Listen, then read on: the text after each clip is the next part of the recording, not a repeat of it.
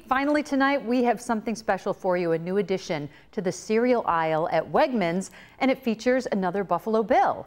Buffalo Snow Crunch appears to look very similar to Lucky Charms. The box describes it as a sweetened toasted oat cereal with marshmallows. The Bills posted this photo on Facebook with the note that it's only available at Wegmans. It is, however, distributed by Buffalo's Pelicanos Specialty Foods, and a portion of the sales will benefit Dion's Dreamers, the community foundation that Dawkins started 4 years ago.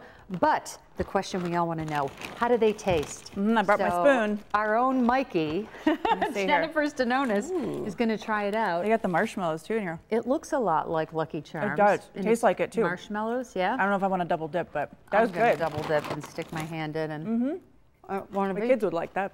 I haven't had sugary cereal in a lot of years, but not bad. No, it's pretty good. I'll have some. We'll have to find some milk though. All right, Jennifer likes it.